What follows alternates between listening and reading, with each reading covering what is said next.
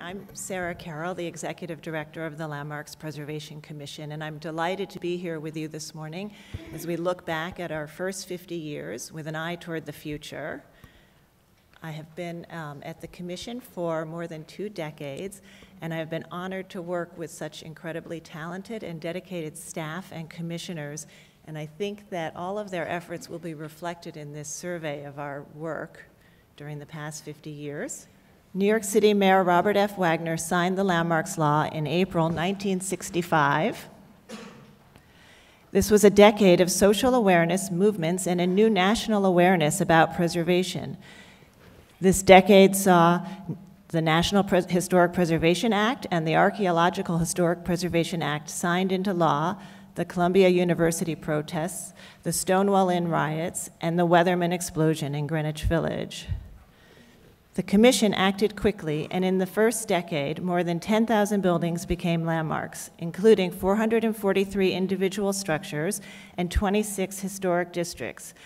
Not surprisingly, this was a decade of frequent firsts, including the city's first individual landmark, the Wyckoff House in Brooklyn, and the city's first historic district, Brooklyn Heights, containing 1,375 mostly residential buildings, as well as individual landmarks in each of the other 4 boroughs.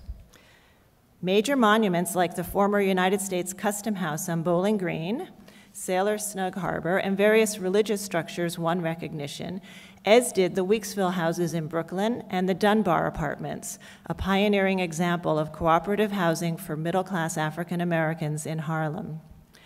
In 1973, the Soho Cast Iron Historic District was designated. Unlike previous historic districts, which were primarily residential, this lower Manhattan neighborhood was recognized for its commercial origins and innovative construction materials. The first interior landmark, the entry hall and stairs of the main building of the New York Public Library, and the first scenic landmark, Central Park, were also designated in this decade. The Commission also started to award certificates of appropriateness for new buildings, such as the Watchtower Building, a refined, almost brutalist design in Brooklyn Heights, and 18 West 11th Street on the site of the Weatherman explosion in Greenwich Village. The expansion of the Metropolitan Museum of Art with its pyramidal stairs was approved in 1969. This was the first of many occasions when the Commission worked with leading cultural institutions, guiding growth and preservation of their physical complexes. While the Landmarks Law was signed in 1965, it would not be until 1973 when the law was amended to include publicly accessible interiors and scenic landmarks. In 1966, the law had its first challenge by the Manhattan Club, and the court held that promotion of the general welfare of the city includes historic preservation, that designation was not a taking, and that the Commission's decision was entitled to deference. In the decade from 1975 to 1984, the city saw more turmoil, with a fiscal crisis, the blackout of 1977, and the shooting of John Lennon. But there was continued celebration of the built environment and historic resources during this time. The Statue of Liberty is restored in 1984. The Federal Historic Preservation Fund was established in 1977, and the New York State Historic Preservation Act was signed into law in 1980.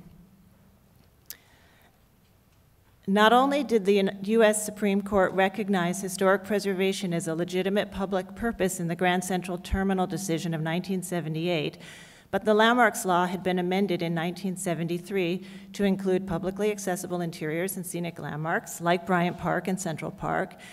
And while the first interior designation at the New York Public Library occurred in 1974, 37 interiors would follow by 1984.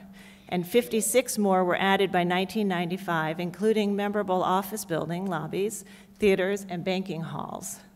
The Commission also designated 22 historic districts and 268 individual landmarks, including Boys High School in Bedford-Stuyvesant, our first public school, the Lescaz House, our first modern building, and Lever House, our first post-World War II building, designated in its 30th year, as well as our first suburban historic district, Prospect Park South, and the street plan of New Amsterdam, designating a site, not the buildings, and regulating the sole surviving traces of the city's Dutch colonial settlement.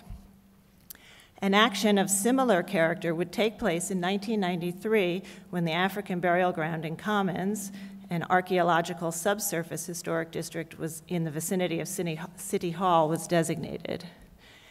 In terms of new buildings, the Commission continued to favor diverse approaches, including both modernist and contextual additions. Notable projects included the Eichner Townhouse in Brooklyn Heights, the so-called Witch's Hat building on 7th Avenue South in Greenwich Village, and the new Bogardus building, which recalls the cast iron-fronted Lang stores, which was disassembled with plans for reconstruction at the South Street Seaport. The Commission also approved a 50-story hotel preserving McKim, Mead and White's remarkable Villard houses.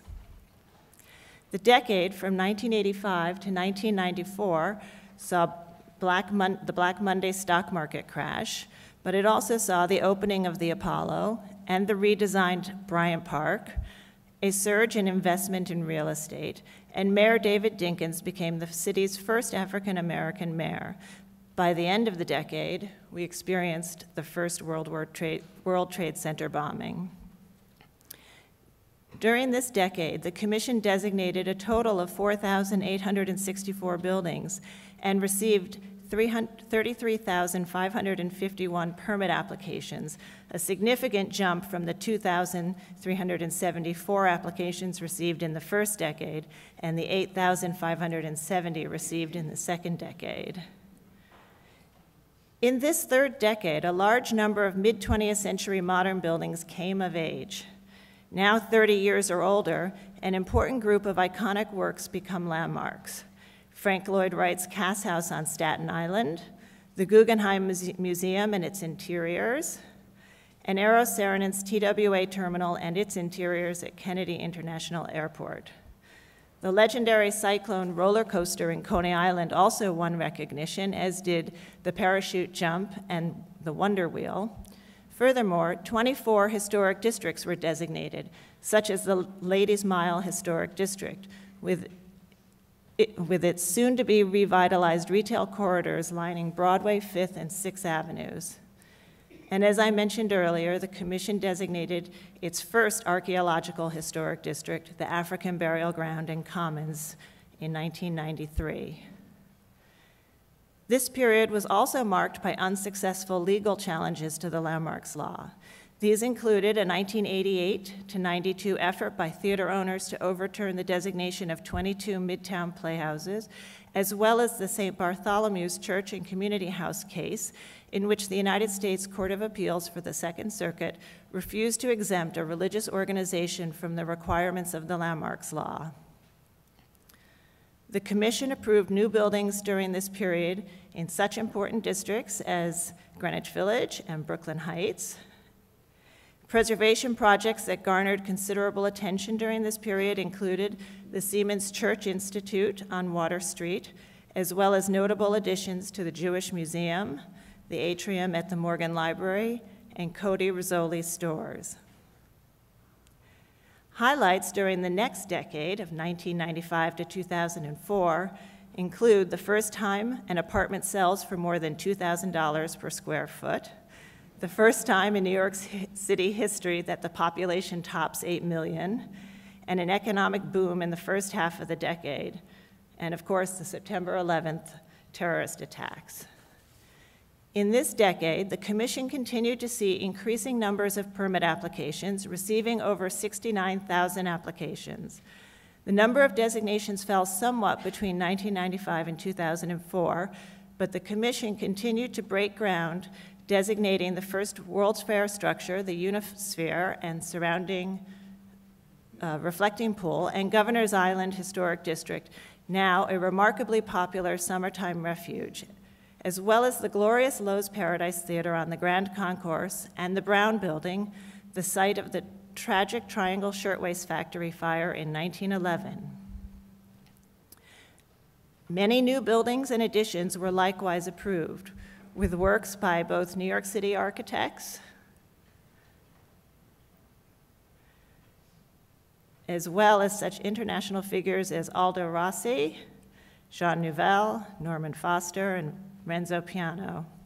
Other significant additions approved during this decade that explored a contemporary approach juxtaposed against the historic fabric include the Rose Center for Earth and Space, the Harvard Club, Higgins Hall at Pratt Institute, the Brooklyn Museum, and Towers Nursing Home. In 1998, the Landmarks Law was amended, creating an administrative enforcement system, leading to a 2005 amendment allowing for administrative demolition by neglect actions, two important amendments that strengthened the Landmarks Law and the agency's ability to enforce it. This last decade saw Plan YC released, an economic recession, a continuing increase in population, and Hurricane Sandy. It also saw a renewed interest in the intersection between culture and the built environment with public art projects such as the Christo and John Claude installation, The Gates in Central Park, and the opening of the first phase of the High Line. Mayor Bill de Blasio became the 109th mayor on January 1st, 2014. Since 2005, under Mayors Michael Bloomberg and Bill de Blasio, the Commission has designated more than 10,600 buildings, exceeding the first fruitful decade. Of particular note were 6 public swimming pools built by the Works Progress Administration in the mid-1930s, the Domino Sugar Refinery, and Japan Society, as well as the Stonewall Inn, the first building designated for its connection to the LGBT community and the beginnings of the gay rights movement. In recent years, the number of permits issued by the Commission has reached record levels, with over 116,000 permit applications received. New buildings continue to be approved in all areas of the city, and the Commission has tackled projects with complex and difficult histories, such as the development called Historic Front Street in the South Street Seaport, and the St. Vincent's Hospital site, where the Commission heard and approved successive medical and residential structures in 1980 and 2015. The Front Street project was particularly challenging, requiring the restoration of numerous historic structures, as well as the construction of 4 new buildings. Like many previous projects, we embraced strategies that responded to the site and its history. For instance, the facades that face Peck Slip have a contemporary character, while those along both sides of Front Street have a more contextual approach. The St. Vincent's Hospital site likewise reflects the Commission's ability to balance civic and preservation goals. As at the Seaport, the Commission worked closely with the owners and architects to preserve the existing historic structures while integrating new construction into the surrounding historic fabric. The Commission also considers new challenges of sustainability and resiliency. For instance, we approved the adaptive reuse of the former Lion House in Astor Court at the Bronx Zoo in 2002. Completed in 2008 and now occupied by the popular primates exhibit Madagascar, this was the first time that the restoration of a landmark building received Gold LEED certification. And in the last decade, many projects have gone on to receive LEED certification. Complex and innovative projects such as these demonstrate the vital role the Commission plays and will continue to play in New York City, shaping not only the evolving character of the historic structures, but also how such practices are viewed throughout the state and nation. As we have seen over the last 50 years, the Landmarks Law has been resilient and flexible in adapting to changing economic, social, and cultural events. We have to plan ahead for more change, including changing demographics, issues of equality, and climate change. And while we can't anticipate every new challenge in the next 50 years, we are confident that through the Landmarks Law and our practices, we can meet those challenges and protect New York City's architecturally, historically, and culturally significant landmarks and buildings and sites. Thank you.